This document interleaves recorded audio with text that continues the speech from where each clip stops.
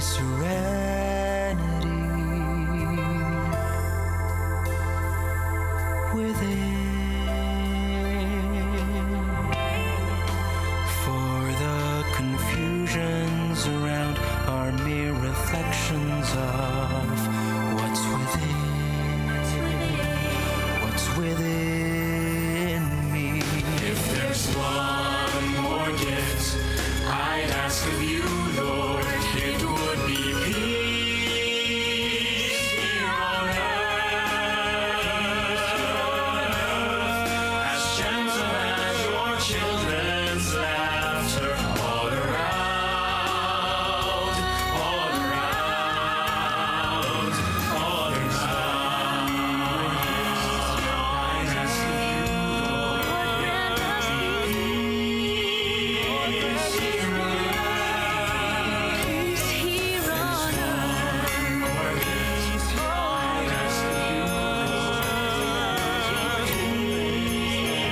peace here on earth.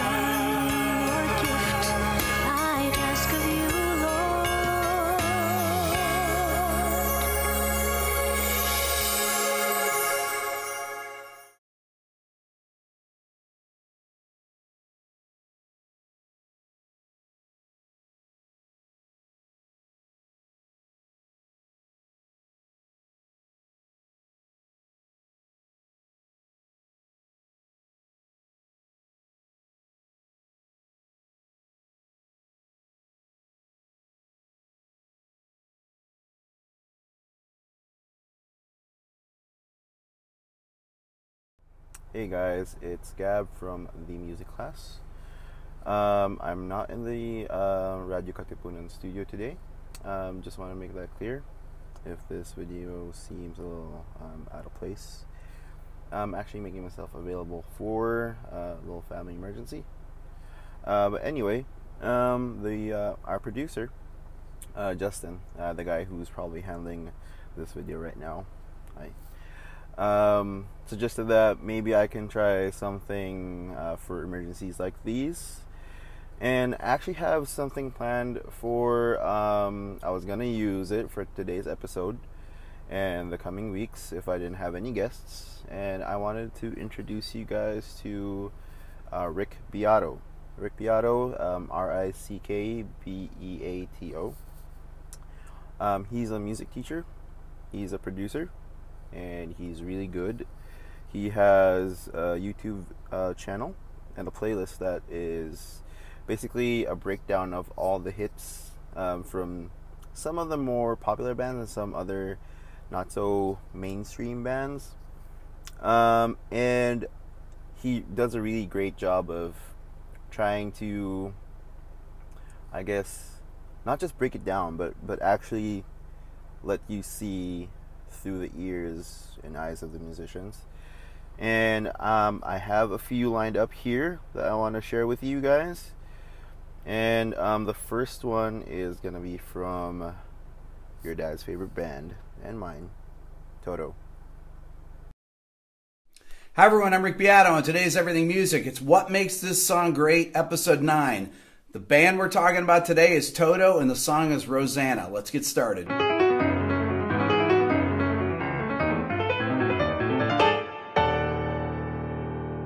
Okay, the first thing that we're going to talk about that makes this song great is what the song enters with, and that's the drums. It starts with this.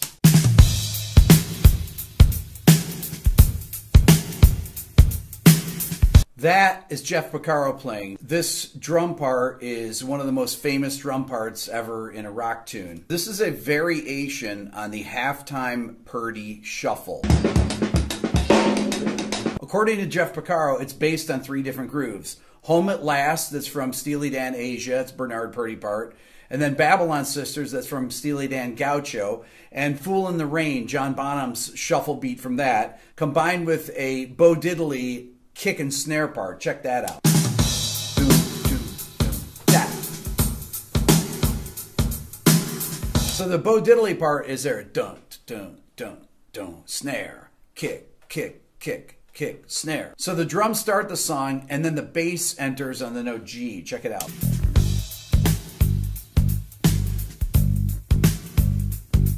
Here's the bass by itself. Now let's hear it with the guitar.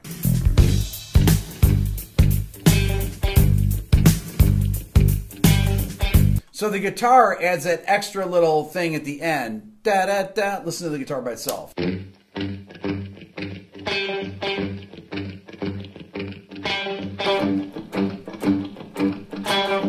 Now, if we bring in the keyboards, the piano, along with it, sounds like this.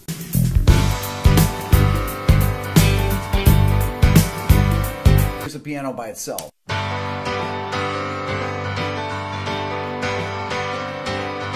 So the fast da-da, when he goes to G sus4, da-da, G, da-da, to G sus2, creates that tension and release that really gives it the intro and the verse a mood. I also want to talk about the percussion starting at the beginning. We have Lenny Castro on the congas and percussion. Check it out. There's a lot of percussion in the tune. Here's the percussion. That's the conga part.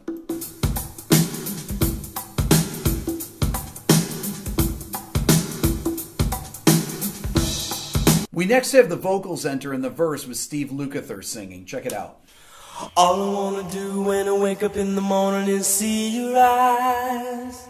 Rosanna, Rosanna, never thought that a girl like you could ever care for me. Rosanna. Okay, so that's obviously double tracked all the way through. And Lukather has a really interesting voice. I love the sound of his voice. And it contrasts with Bobby Kimball, who sings all the high parts in the tune, because he enters next on the B part of the verse, right here. All I wanna do in the middle of the evening is hold you tight. Rosanna, Rosanna, I didn't know you were looking for more than I could ever be. You'll notice that that voice has a chorus on it, or what I call a D-tune. It's to thicken the voice. And it's really de-essed a lot. You can tell when he says Rosanna. Listen to the S. Rosanna, Rosanna. So we move from G major down to F major, and the organ enters with the piano. Listen.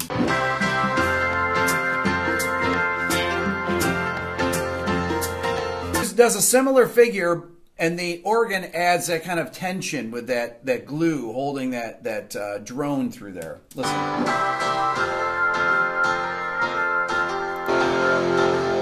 Guitar hits a power chord and then comes back in, but with heavier.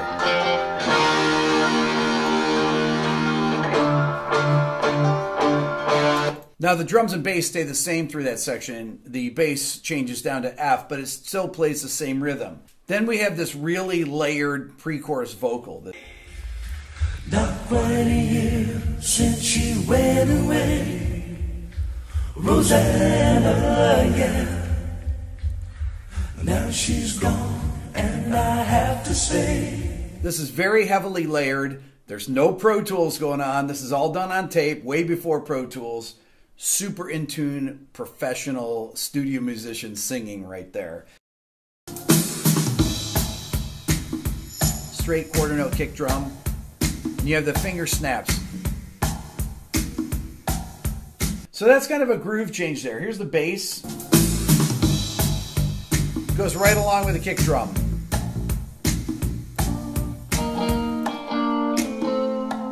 Now the guitars have a whammy bar. So Lukather's playing a clean guitar thing, really beautiful. But check out the vibrato he does. The vibrato is right in time. He's using the whammy bar.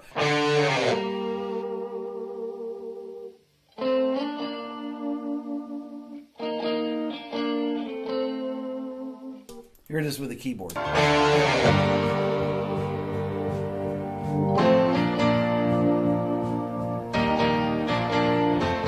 So the next thing we have is the lead in into the chorus. It's that horn riff that goes along with the guitar.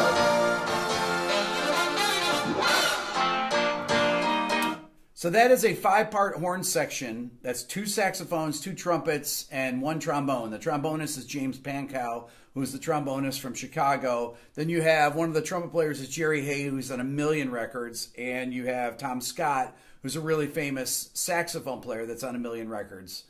Is one of the saxophonists. So this is a great, really fat horn arrangement. Not a 3-horn part, a 5-horn part. So that doubling of the saxes, doubling of the trumpets, the trombone to fill in on the low end. And it makes it really blend well with the heaviness of the guitars there. I don't think you could really do it like you could with the Stones on Exile on Main Street that has a 3-part horn section.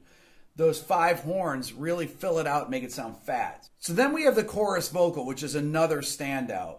It's really heavily layered, and there's some great harmonies. Check it out. Meet you all the way, Rosanna, yeah. Meet you all the way. That's totally pro singing. Let's listen to the guitars and the keyboards played in the chorus.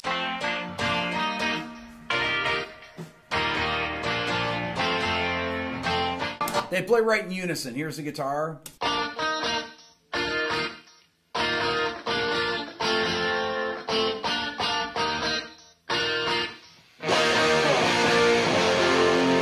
Before I forget, I want to talk about the drum fill that leads into the chorus, because it's amazing. Check it out. It goes right with that guitar and horn part. Listen. And then you have the guitar part, which does this fall off during that. Listen. When the chorus enters, the bass changes into a slap bass part.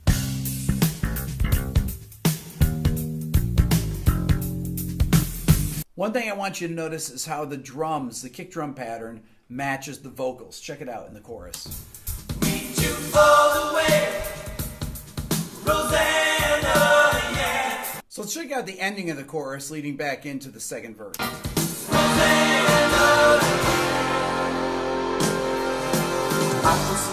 Really cool. You have the horns doing this really nice swell. Remember we've talked about swells before? They kind of suck you back into a section. Listen.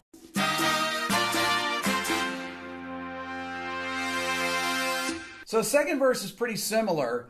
The only change here is that we have, in the Steve Lukather part, we have some harmonies. Listen. I can see your face still shining through the window on the other side. Rosanna, Rosanna, I didn't know that a girl like you could make me feel so sad. Then Bobby Kimball comes in the second half. Rosanna,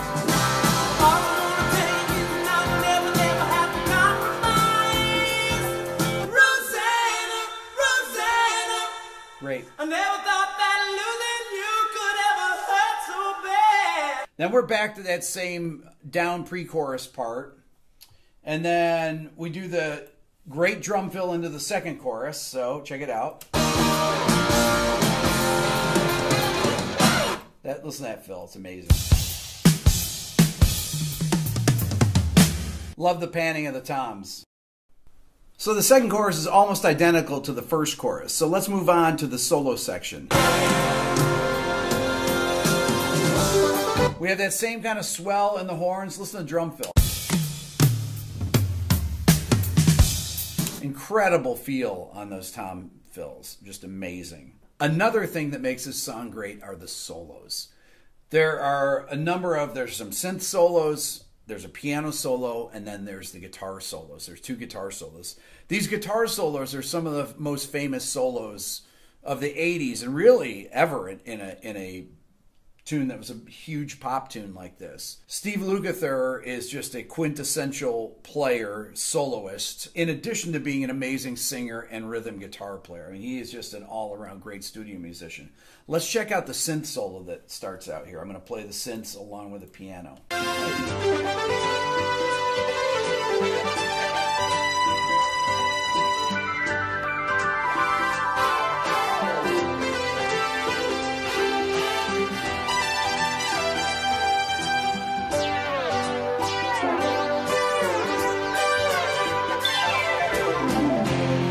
Okay, let's check out the guitar solo. It goes like this.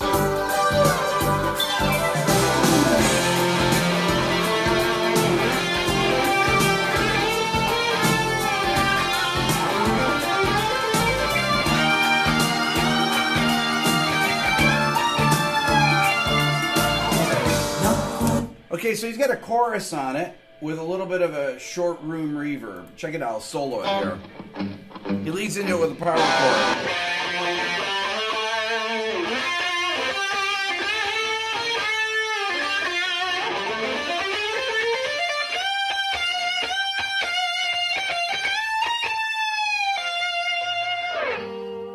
So there's a couple interesting things about the solo. So he starts right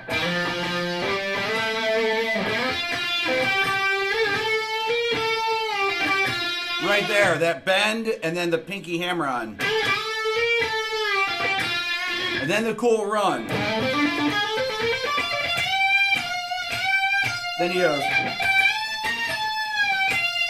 He does another pinky hammer on at the top. But this run in the middle of it is great. You can actually slide into it. So I like to play that lick here. So it's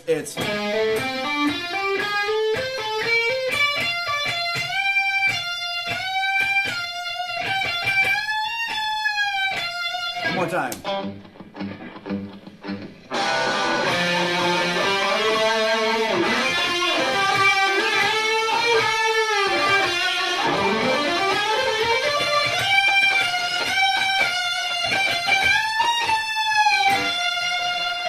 Another thing that makes a guitar solo sound so good is actually what's going on behind it.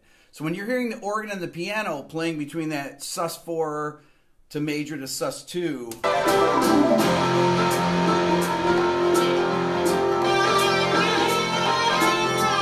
when he bends up, ba-ba, you're hearing that sus4 and third grinding together, which gives it that dissonance that you want to hear.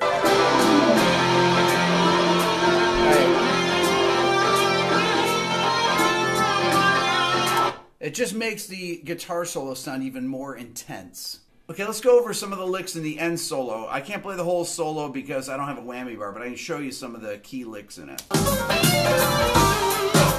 That's just a straight blues lick up here, so it's like... Then the next lick is a unison bend, right where he's going. Then this next lick, simply standard blues thing.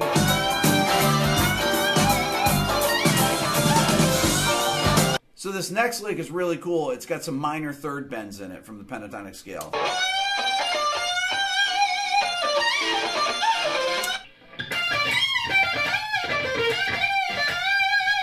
It's tricky to get up to that minor third bend. You gotta really pull that string hard. And then is the cool lick right here.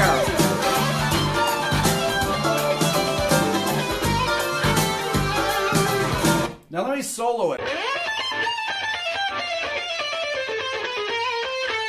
It goes the first lick, and then there's a break. That's the first lick. Then it goes.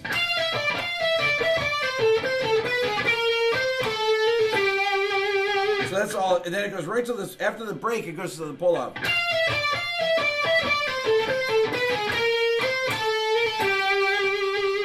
So check it out again.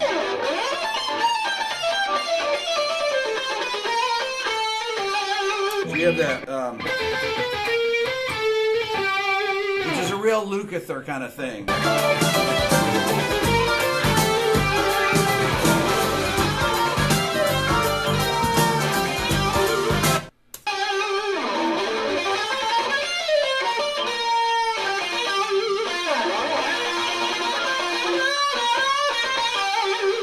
The rest of the solo gets into whammy bar territory, and since I don't have a whammy bar on my guitar, I'm not even going to play it. There's also a really cool honky-tonk kind of piano solo. This is really the good old days when you had multiple guitar solos, multiple keyboard solos in a song. That's all for now. Please subscribe here to my Everything Music channel. If you're interested in the Beato book, you can go to my website at www.rickbeato.com. Thanks for watching.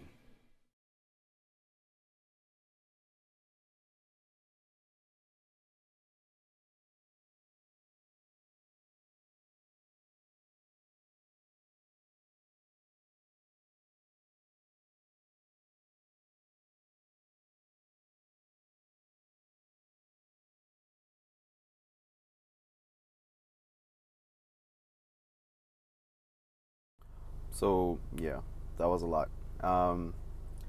His channel and the breakdown of Rosanna is really in depth. But some of the key takeaways there is he really knows what he's talking about. You can tell. He introduces you to engineering and production techniques that you wouldn't think about normally, I guess, if you're not familiar with them, and kind of shows you how to apply them in the whole storytelling of the song.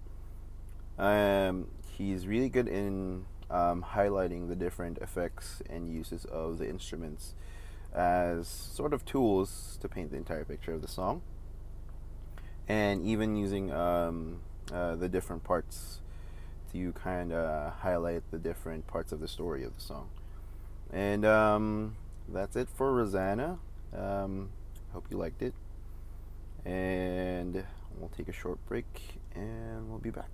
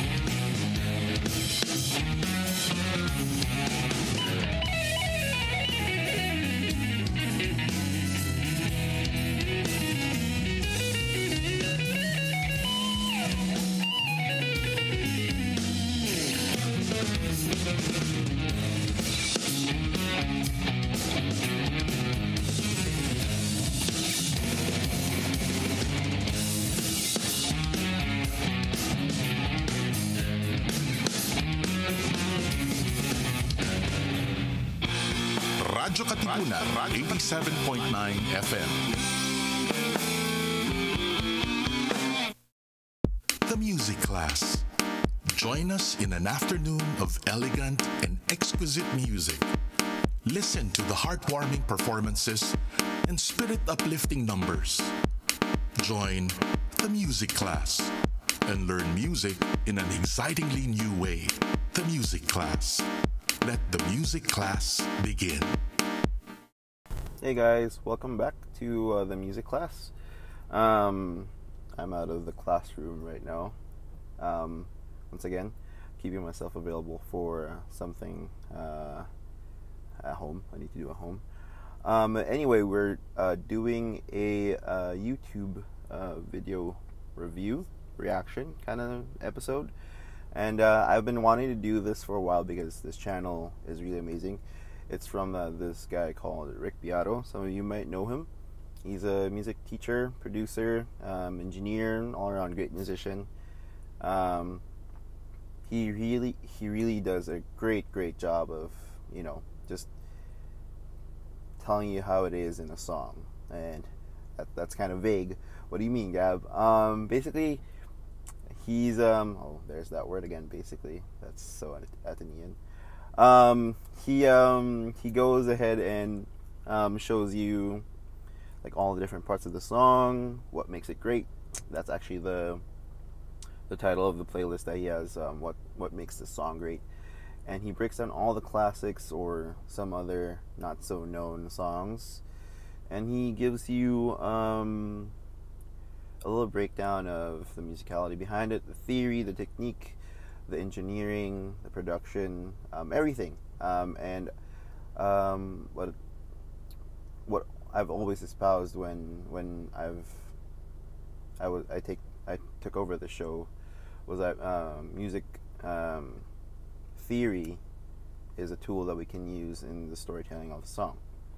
So even when I was with guests before, I always kind of try to tether it back to how we can use all these different techniques that we have in the studio, on our instruments, in the way we write songs, to really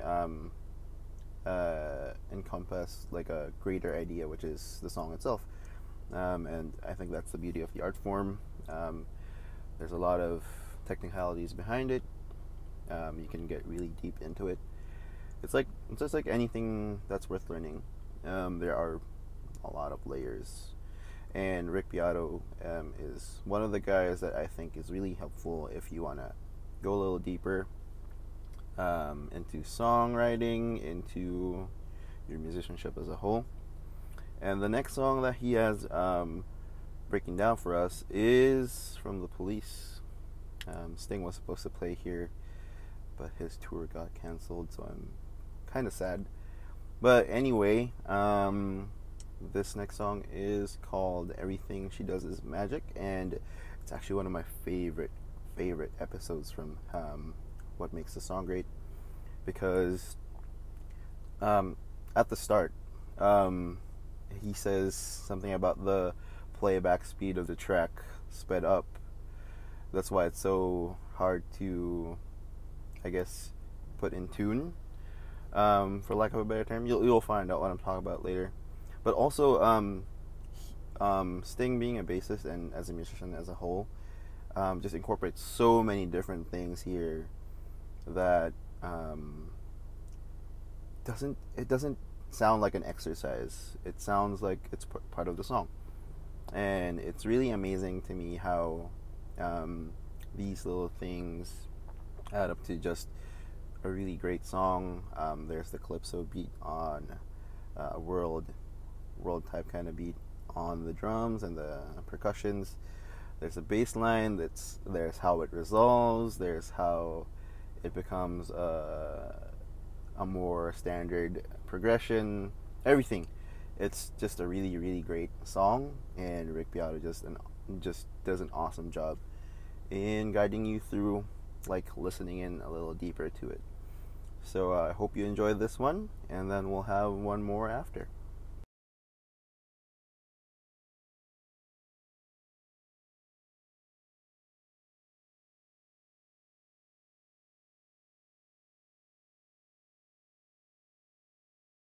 Hi everybody, I'm Rick Beato. Today's episode of Everything Music is called What Makes This Song Great, Episode 2. The song we'll be looking at today is from the Police's 1983 record, Ghost in the Machine, and it's called Every Little Thing She Does Is Magic. Let's get started. Okay, this song is really interesting on many levels. The first thing is that it's not tuned to standard tuning. So anybody that's ever tried to figure this out realizes that it's in between G and A flat. Literally 50 cents sharp. What I think they did is that they sped the tape up to get the tempo a little bit faster. It probably didn't feel right at the tempo. Sped the tape up and said, that sounds great. It also makes the tune have a really unique sound. Most people would not realize it if they didn't have perfect pitch, but it does have a unique sound that you can't really identify. But that, I think, is because of this. The other thing is that this is one of the only songs I can think of that has a Lydian bass line in the verse. Either in the verse or the chorus. I don't know any songs that really have a Lydian bass line that is this literal. So it begins on G, or G in between G and A flat, and it comes right up the scale. G, A, B, C sharp. And that's the verse. Okay, it literally walks up 1, 2, 3, sharp 4. Let's take a listen to the intro.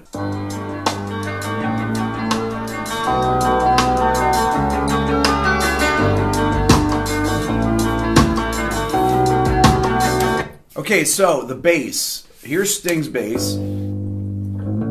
He's playing a very compressed, fretless bass. 1, 2, 3. Sharp 4. Okay. They also have a little hi-hat thing that I really want to talk about here at the beginning. What you notice when you hear this hi-hat is that there's a delay on the hi-hat. There's actually delay on the drums in the verses. There's a delay on the hi-hat. So you can hear it right here. So if I solo the drums, you can hear that little echo on the drums. Now the guitars walk right up in the same way. It's guitar with an after swell.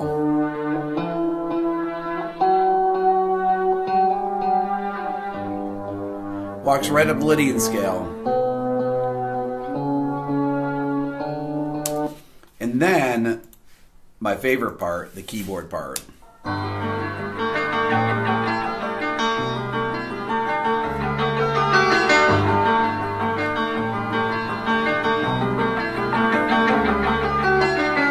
Okay, the keyboard part is really two different phrases. So it starts out...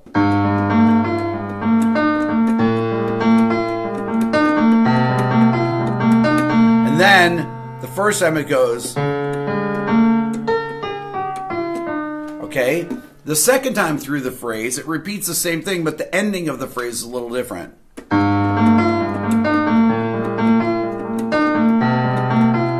Right here. So check it out.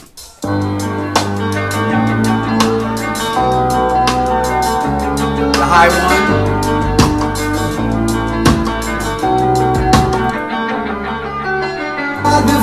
Let's talk about the melody now. So the range of the melody is basically from A above middle C up to F sharp, the range of a 6. And it starts out here. B, and I know this is a quarter step, so it's kind of confusing the ear, but A, B to D, and it goes D to C sharp, D, F sharp, in that range of a 6. So from... and it uses a G Lydian scale, or the G Lydian mode, to go along with the chord progression. You notice that the melody bounces around between the 5th and the sharp 4, right? Up to the major 7th of that Lydian mode, the G Lydian mode. But the first phrase, in my heart, ends on the A.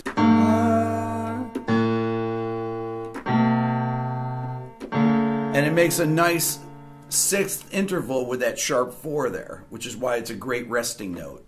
time that I come near her, I just lose my nerve as I've done from the start. And of course that ends up on the F sharp, which is a great note because it works with the chord progression that happens right here in the pre-chorus. So this pre-chorus is really interesting because it really sets up the feel of the next section of the chorus. It goes from this slow-moving, really moody, ethereal Lydian sound of the verse, and then it turns into a calypso tune, essentially. D, G, A, D. Listen to the bass part on it.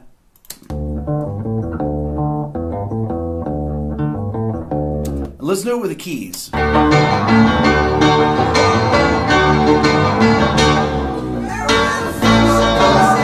With the keys in the build-up.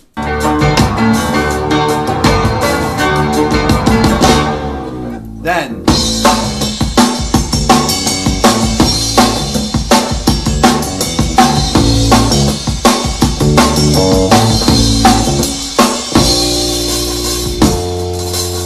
okay, so let's talk about the chorus here. This is a classic technique where you have a break and you allow the chorus to come in unaccompanied. Okay, so you they hit the break here, the whole band. And on thing, the whole band comes in. It really gives, when the beginning of the hook starts on a break and then you power into the chorus, when you're all hitting together on an important word of the chorus, it gives it a lot of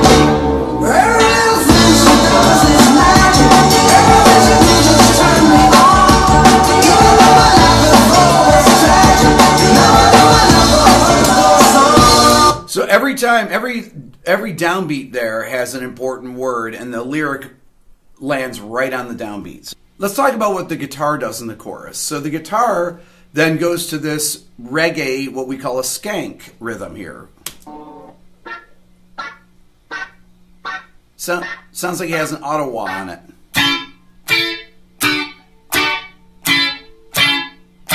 One, two, three, four. 1, 2, 3, 4. The skank happens in reggae on 2 and 4.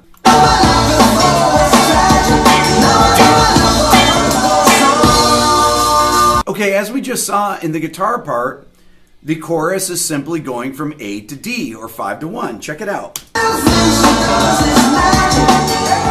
A, D, or 5, 1, 5, flat 6, B flat. This is one of the most unique chord changes here. This is what makes Sting a genius as a writer. So you're hearing this, and the last time to the flat 6. Once it goes to the flat 6, check out what the keyboard does.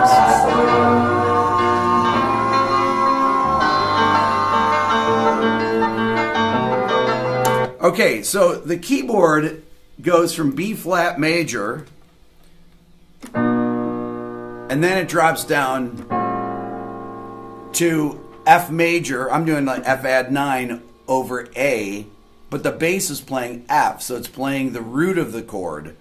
Then it goes down to, and then it walks back into the G Lydian part. This is really unusual. So flat 6, then to, so you're going B flat to F major over A, then you start the Lydian walk up. So there's a complete change of mode there. Back in the verse. And that note D,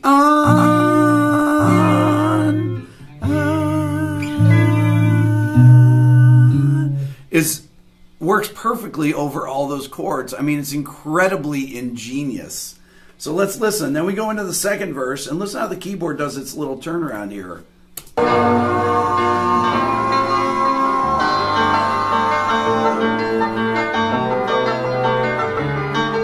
I have to tell a story of 1,000 rainy days since we first met?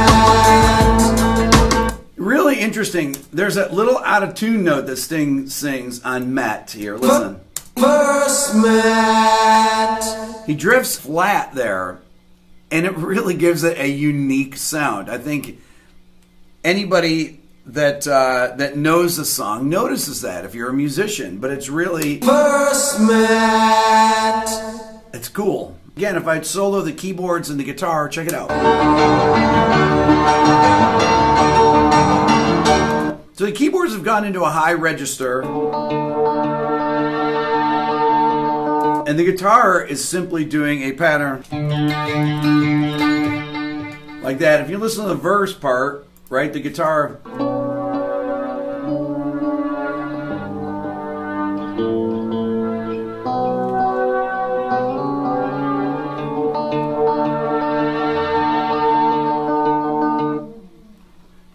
And the delay goes through there. Then back to the skank. So the bridge actually does something unusual again. It goes to the flat 6 chord like it does in the interlude between the first chorus and the second verse. The bass is going between B flat and F, but check this out. Listen what the keyboard does here. It's going between G and A. So it's going between G and A with this pattern. So it goes.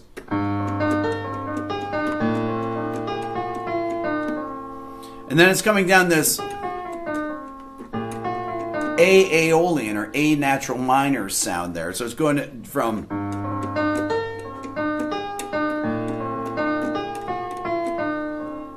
Check it out.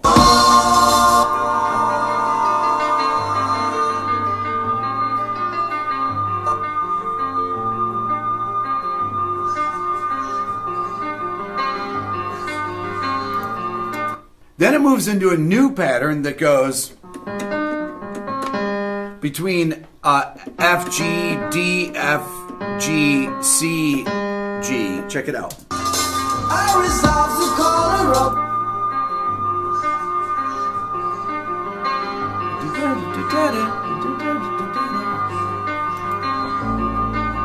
So the build into the last chorus goes between B flat and C. Check out the guitar part.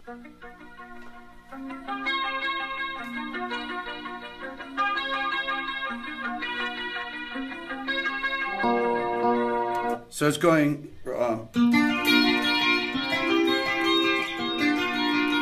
going between those two chords, right? And then it rises here.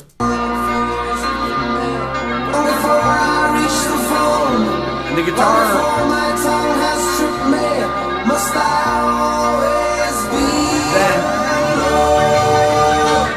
Then you have that filter sweep in the synthesizer, and they go up into D to set up the last chorus. And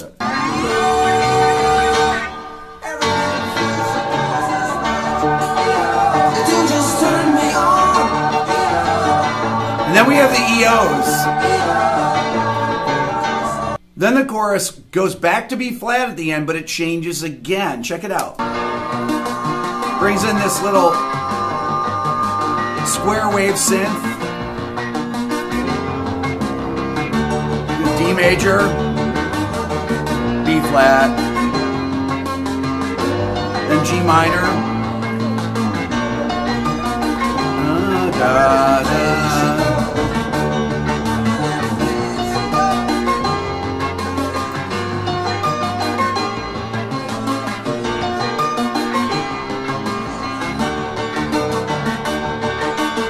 It goes to the flat 6 chord, B flat, but check it out.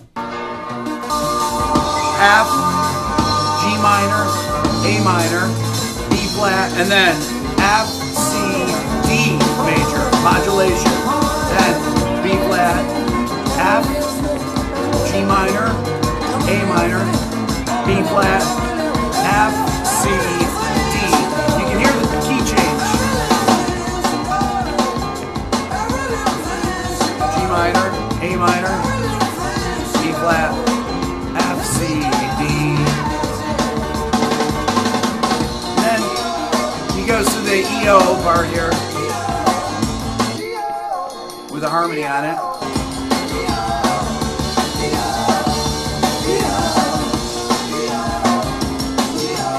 And we have that little sequencer keyboard sequencer part. And then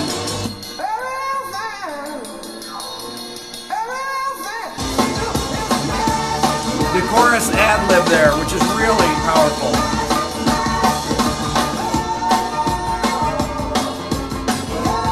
Walk up, and then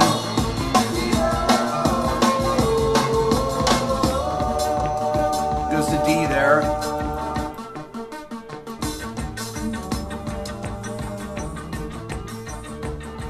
And then one of the most unusual things. Is that it goes back to the Lydian bass line. It's a big enough umbrella, but it's always me that ends up getting wet. This is one of the few instances that I can think of that radio stations, when the tune came out, would always play the tune to the end of the fade. Because there's new melodic material coming in, even on at the very end of the fade, that beautiful recap of the verse melody with a different melody.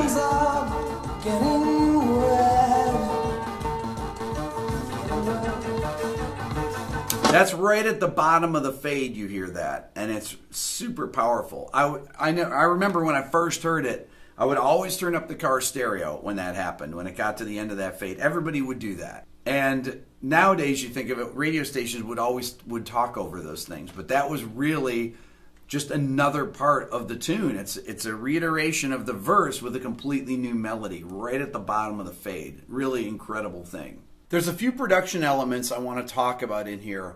One of them is the drum part. The space that Stuart Copeland leaves in his kick drum pattern in the chorus. He's got a very sparse kick drum pattern, and it really opens up room for the bass to create this rhythmic movement. Check out the bass and drums in the chorus.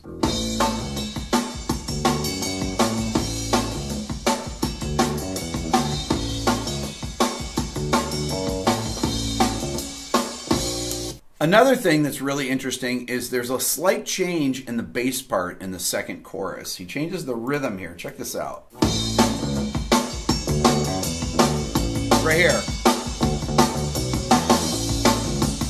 He infuses more of a reggae rhythm there. I think it's the only time it happens in the song, but it really grabs your ear and makes you wait for it. Arrangementally, another thing the Police were masters at are hook lines that happen instrumentally in the track. There's this entire octave part that goes on at the end of the song that's really kind of takes over this part.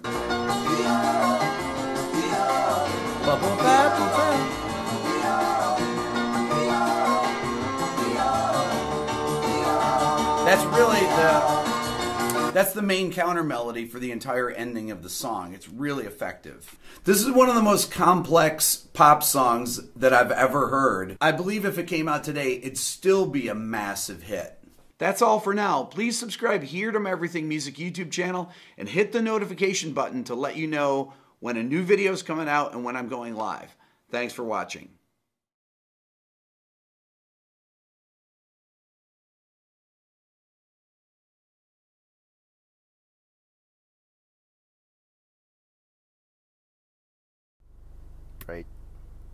Right, crazy, right? Rick Beato is crazy good. Police are crazy good too. We'll have another one after this short break. But yeah, just want to highlight again that, you know, if it wasn't for guys like Rick Beato, I wouldn't be listening to songs like this with that kind of depth. Even when I was working with some bigger names in the industry, they kind of taught me too how to listen to make every single thing count. And that's just that for the drummers, it's also for the notes. There's a purpose to notes that are out, that are in. They either build tension or they bring the song home, and it's really amazing. And the next song, I'll save it after the break, but it's something a little bit more, I guess, ear friendly, and you wouldn't really suspect it to be so in depth with theory. But there's a lot to it. Anyway, see you guys after the break. This is the music class. Radyo Katipunan. See you guys. Hey guys, you're back with me, Gab Palanca, at Radyo Katipunan. I'm not at the studio right now, but we're still doing this episode. And in this episode, I'm introducing everyone to my good friend. Just kidding. His name is Beato, producer, arranger, engineer, music teacher, musician, all-around great dude. He has a YouTube video series called What Makes a Song Great, and he goes from any and all genres, from all the decades of music, to kind of help you listen a little bit deeper, maybe make things more interesting, kind of explain the stuff that's going on in the background, and kind of dives into the musicianship a little deeper. And we're on to the last song that we're going to feature for today. And you will never guess it, because with the way I described it, it sounds like, ooh, it's going to be like a really deep song or something. No, it's not. It's the last song is from Blink-182. And it's called All the Small Things. And I'll probably leave you guys with this episode of What Makes a Song Great, but I just want to let you know, punk musicians are some of the best musicians. That's right, I said it. They're on the same level as anyone else. I would say not in the same sense, of course. Some are more technical, like progressive jazz musicians. Those are really technical. But there's something about the intuitiveness that the punk musician plays with the intent of the song. It's like they already know the end product, and they just make it like a fun ride to get there. And Beato has a great time also breaking down and kind of showing us all the nice things, all the small nice things that are happening in the song. That's kind of, I guess that's kind of fortuitous, because there's a lot of small elements that really make the song great.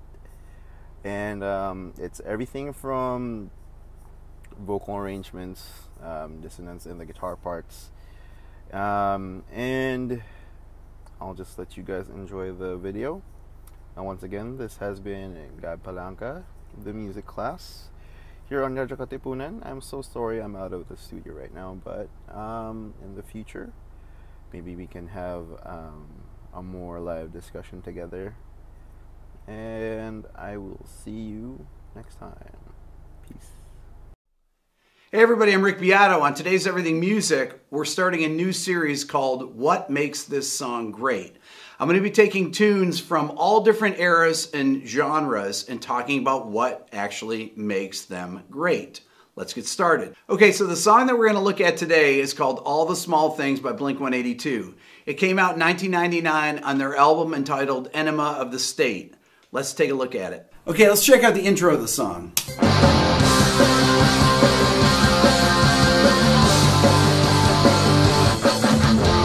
So you already have a couple interesting hooks that happen right off the bat. For example, the beginning of the song when it goes like this. So just that simple GF launches you into the assault of the intro guitar chords.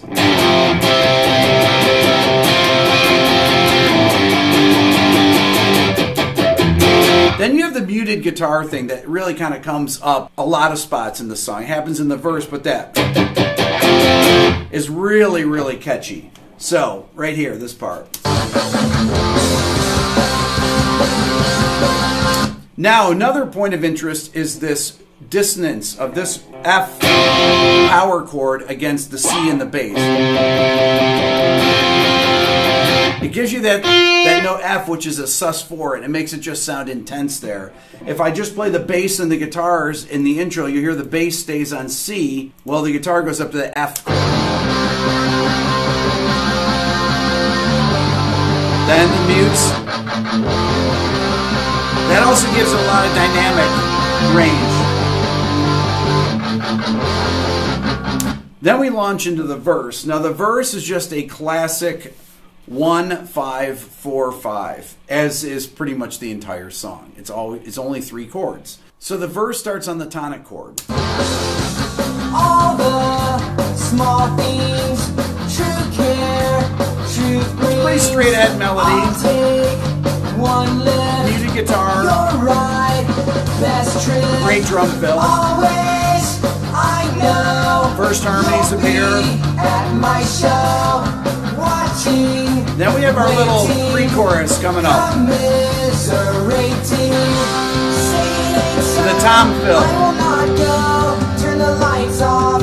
Okay, so that pre-chorus there, what happens in the drums is really great. Quarter note kick. And then into the chorus with a crash. So, you've got the held guitar chords. C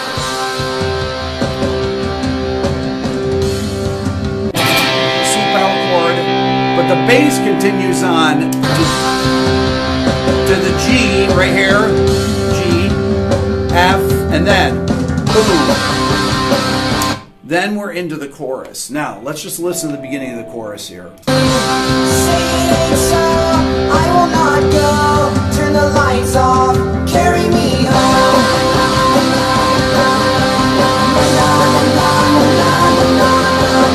Simple, na na na na na na na na na na. But there's a little hidden part in here that really grabs your ear, and I'll tell you where it is.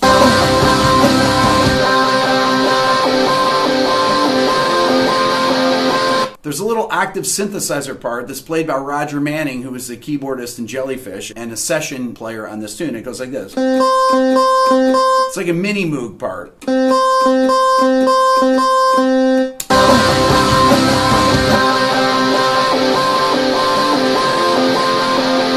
The cool thing about this chorus is that there's a hidden dissonance in it, and it happens here on the second chord, the G power chord. Check it out.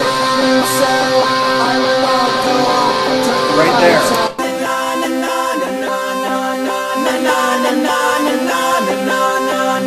It's a simple part. It's just octave C's. It's just going. But one of the things that happens there is it creates a dissonance against the second chord, the G power chord. And you really hear that dissonance if you listen later on in the tune. You hear this dissonance with the lower harmony part. Check it out. Say it ain't so, I will not go. Turn the lights off, carry me home. The B, go, and there's that high C in the synthesizer that's playing that note that creates a flat 9 interval. Now your ear doesn't really notice it because it's so low in the mix, but that's what pulls at your heartstrings and makes the tune really have that angst right in that moment. Check it out again. Carry me home. Right here.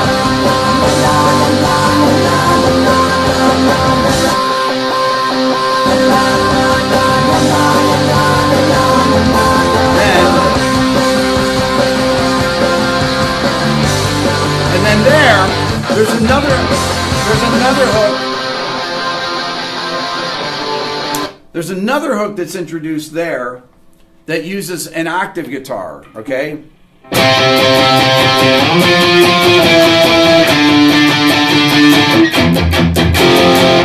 Which gives you another dissonance once again on the C chord. You have the F power chord over the C, and it gives you a C sus4 sound. Then we're back into the verse. Come home. Pretty standard through the second verse, like the third. We Sing so, I will not go. Turn the lights off, carry me home. Now, right there, say it ain't so, I will not go. Turn the lights off, carry me home. The harmony part there actually completes that line leading into the second chorus. So that lower part just drives you right down the scale into the chorus. Da da da da da da da da da da da da da da. Perfect lead in once again. Sing so, I will not go. Turn the lights off, carry me home. And then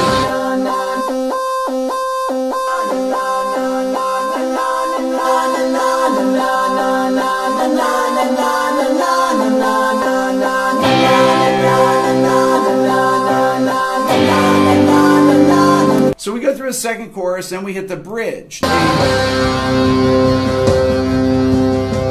really cool kind of marching snare feel. And just a simple alternating. And you have that ethereal synth going on there. It gives it a break from there and then the build.